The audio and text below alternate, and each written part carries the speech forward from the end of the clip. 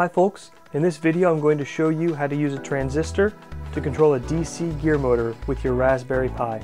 Let's take a look at the pin layout and setup.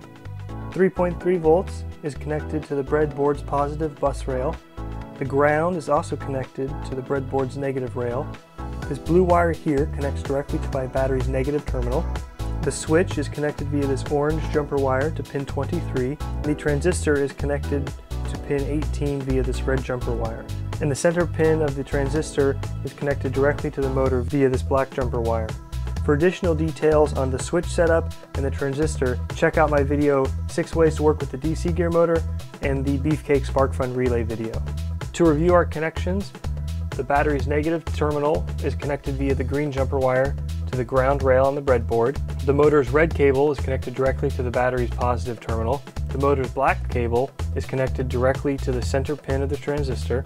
And I'm using the Raspberry Pi cobbler to connect to my Raspberry Pi. To see the code I used for this project, check out my Beefcake video where I walk through how to use a SparkFun Beefcake relay with your Raspberry Pi. It's the same code as this video.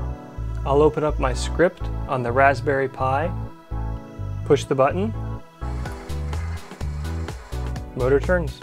Thanks folks.